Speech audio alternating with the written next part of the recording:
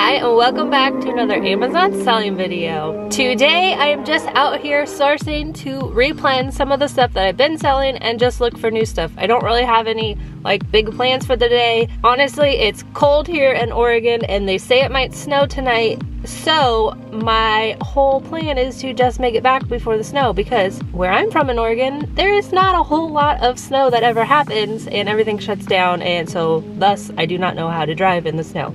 So that's my whole goal today, is to get home by 5 or 6 and just keep watching the weather. Alright, my first store as always is Walmart, because that's where I get my boxes, because they have the best boxes. I think Home Depot also does, even though if you buy boxes at Home Depot, make sure the longest side can't be over 25 inches, and I think they started making 26-inch boxes there, so just keep an eye out on that. It's too close to Valentine's Day, so I'm gonna head into and look for hopefully Easter stuff, but since Valentine's Day is like 4 days away or something, it might not actually be out yet, but if it is, I will be scanning it. So let's head into Walmart and see what we find.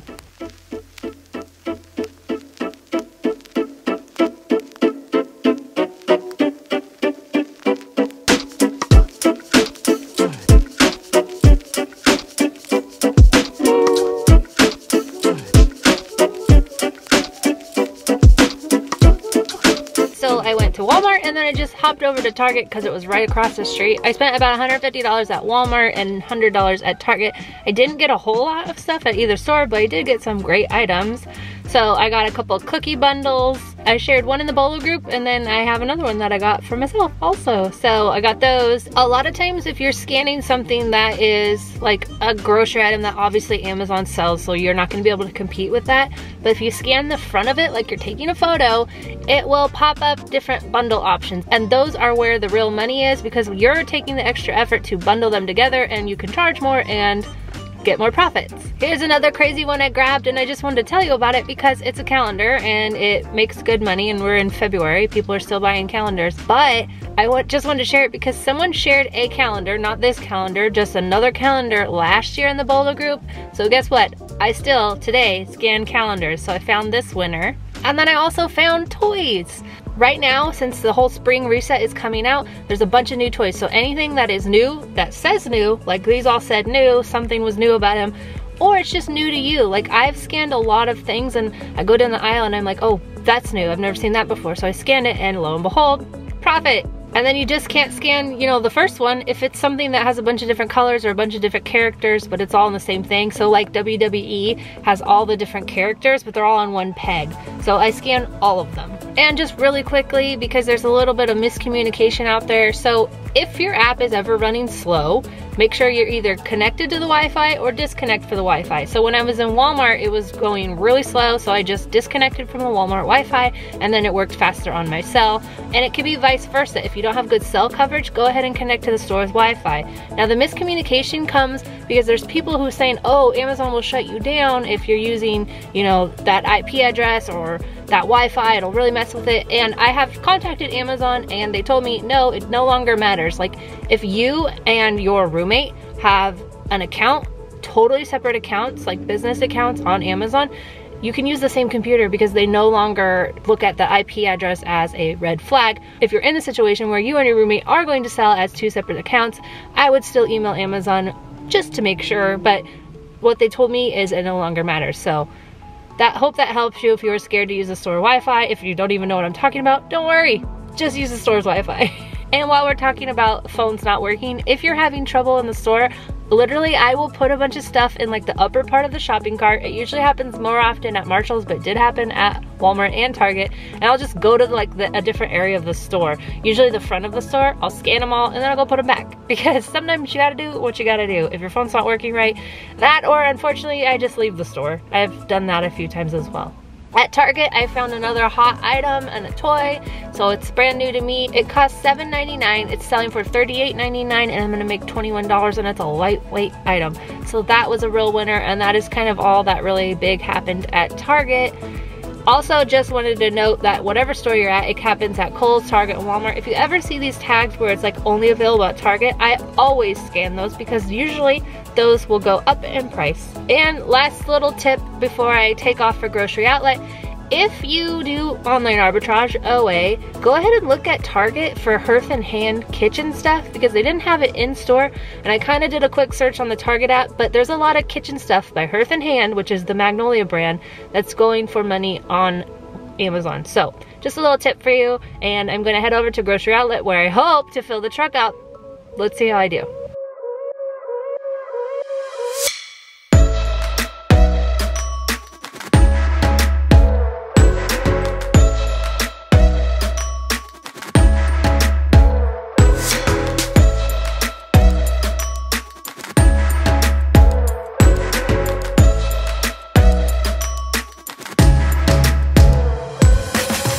Okay, slight change of plans because the threat of snow and ice was becoming more imminent. I just went ahead and continued shopping, so I'm at my last store right now, and I'm gonna fill you in on what I found from the other stores. So the first thing is to check expiration dates, and you should always check expiration dates, especially at places like Grocery Outlet or Ollie's or any kind of like discounted food area place. If the product doesn't have one, sometimes Beauty does it and Amazon will ask for it. That's totally fine. I just make up a date. So there's a couple different things with the expiration dates on Amazon. So I think Amazon actually requires you to label them. I have literally never put an expiration date on the product. My theory is that if they wanted it on there, it would be on there. So I'm not gonna add them on there. I've never gotten in trouble and it's never been a problem. But you always wanna check expiration dates. It has to be 90 days out. I do 120 days out. So right now it's February and I'm shopping. The closest stuff I'm shipping in is June. So I really quickly wanted to share this item and why it's so important to, if you have the time or you want to take that extra step, scan the front of the product, because at Grocery Outlet I found this item and it doesn't make money. It's literally like $4 for a single one, but if I bundle it 3 or 2 packs, suddenly I'm making a lot more money. I've blurred it out because I shared it in the Bolo group, and so I don't want to share it here. You definitely want to check into bundles because you can make a lot of profit there. This is a little freebie for you from Grocery Outlet. I have a few more coming up. It's Lamisil. It's like a, I don't know, athlete's foot thing, but I want to point it out because while it doesn't make $5 profit, so I didn't buy it, you can, since there's no FBA sellers right now, you can literally just name your price. So it is going for $14. I'd probably do $15.99, and in that case it probably would make money because it's only missing, what, $1.50. But it's just something to know that if it's no FBA sellers, that's always a great thing. That means your FBA product will get the buy box and you can charge a little more for it. So I would probably do $15.99, $16.99, just play with it and see. So that's at Grocery Outlet. So I'm not 100% sure how many of this item I bought, but I bought a lot of them. And normally I would say I test with 4 to 6 items. So I got some toys at Target that I actually tested, and I'm like, I think I could have got 12, but I just went ahead and got 6 because I'm not sure, and I don't want Amazon to come on the listing and just totally drop the price, and now I'm sitting there with stock not making money. This one, here's why I bought a lot of it. One, it was inexpensive and it was really light, so it was $3.49 for it. I've sold the brand in the past and it always sells, so that's like something I know. So if I have a history with it, like it's sold before, it always does well. Jurassic Park right now, I mentioned in a couple videos ago how I got those Walmart hidden clearance for $1. You literally, if you can find Jurassic Park right now, buy it because it is probably hot. I've been looking for it all day today and I can't find any. So it's like things like that when you know the brand is hot. So this one is a beauty product. I know the brand is hot. I've sold it before for years. So I know, and I just went ahead and got, I don't know how many I got. It's probably like 20 something. Okay, 2 more freebies for you. If you watch my channel, then you already know this, but I don't sell if Amazon is selling it. So I didn't buy this one, but it's at Grocery Outlet if you want to come and get it. It's got a great rank. And then I also do $5 minimum profit. So this one is 99 cents and it makes $3.28, but it's not $5. And so I just said, hey, I'll just give it to you. So there's a freebie at Grocery Outlet. They've actually seen them for a while, so they're probably still gonna be there for a little bit. Okay, so that was just the one Grocery Outlet and I was there for 3 hours. And then around noon, I saw like the winter warning. Literally everyone in the stores is talking about the snow coming. The radio's like Portland's gonna get 6 inches. I'm closer to Salem than I am Portland, so it wasn't, I don't think, it's still rain right now.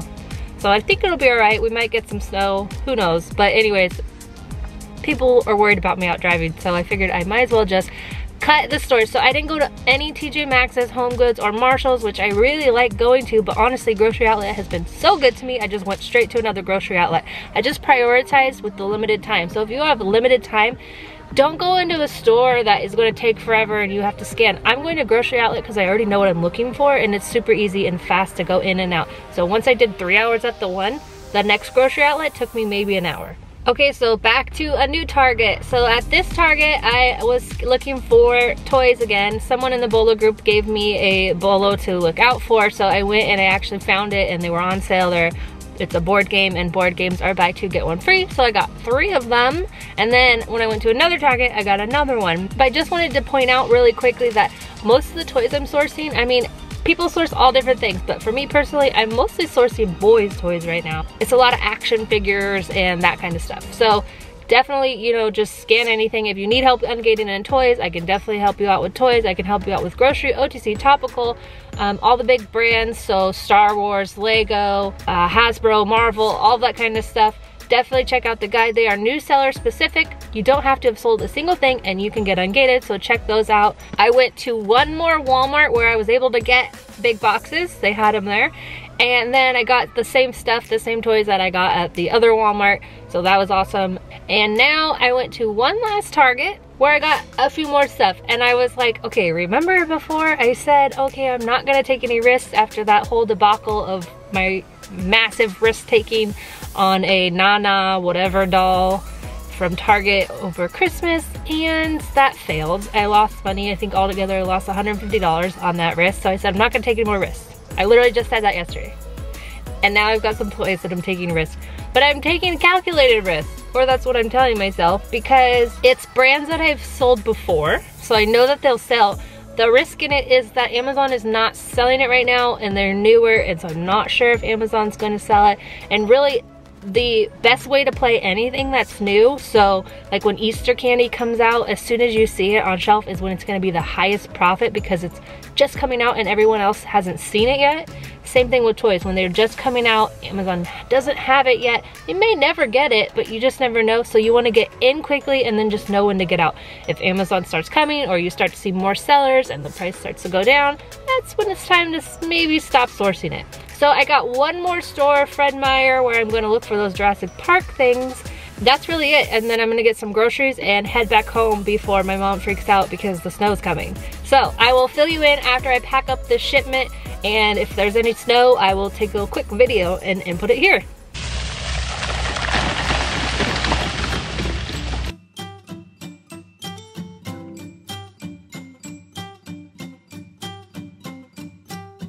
So I made it back before any of the snow or ice happened. Actually, Thursday night was just a little bit of snow with a nice little dusting, and it melted off. But then Friday, the freezing rain happened, and we actually ended up losing power Friday evening.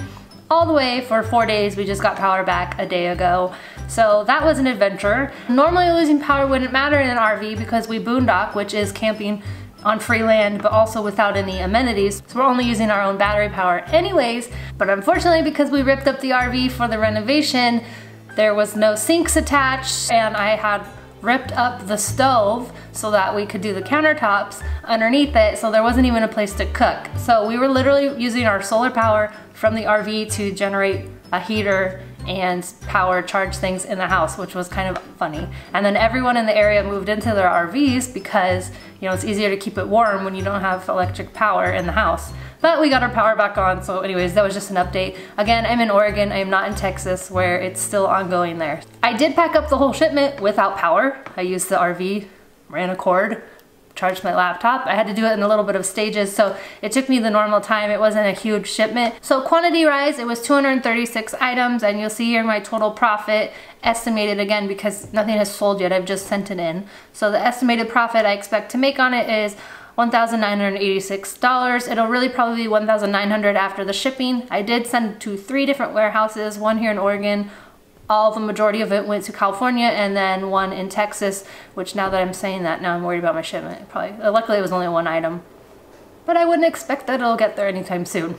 So as always, I'm just going to quickly run through the breakdown of categories and what was profitable, like what my most profitable category was. And then I also went ahead and broke it down by replen and bolo. So replen is items that I'm replenning. Obviously, I'm replenishing them. I'm going to get more. I've sold them before.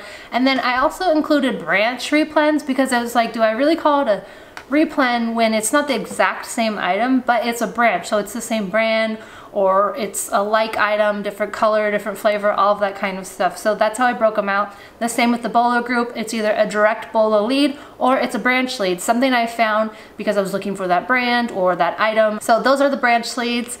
So yeah, let me just jump into it. So my most profitable category was grocery, and that is entirely because I am shopping grocery outlets. So like I mentioned, I really prioritize grocery outlets, and the reason why was because health, beauty, and grocery are all there, and so I got a lot of great finds. The toys really came from Walmart and Target. Almost $600, 30% of my total profit was from grocery. Health, 545, 77 units, 27%. Beauty, 36 units for $200 profit. And then toy was the other big one. So I did find some toys that were new toys, so they're still holding their price, which is awesome. 63 for another almost third of my shipment. And then we have here the replens. So the total that I consider replens are 119 for $1,000 of profit, 53% of my total shipment. The branch were quite a few, and normally that's normal. You would have more branch because there's more variety in branch. The Bolo group helped me find 48 items for the shipment for $433, and that's why I'm always saying the Bolo group pays for itself. Total ROI is 111%. I'm going to assume that it's going to come out to about 80%. So if I'm guessing, I'm going to say that while I'm saying it's going to make me $1,900 in estimated profit, it'll probably be closer to $1,500 for this shipment, which is not bad when I had to cut short my shopping day. So that is really all I have for you for this video. I hope it was helpful. If there's anything you'd rather see or want to see when I'm outsourcing, please let me know, because I really enjoy making the videos while I'm outsourcing, even though sometimes I have to like pause and get to sourcing because that's its own whole thing. But let me know what you want to see and I will make sure to cover it in a future video. Thank you guys so much for watching, and I'll see you back here for another Amazon selling video.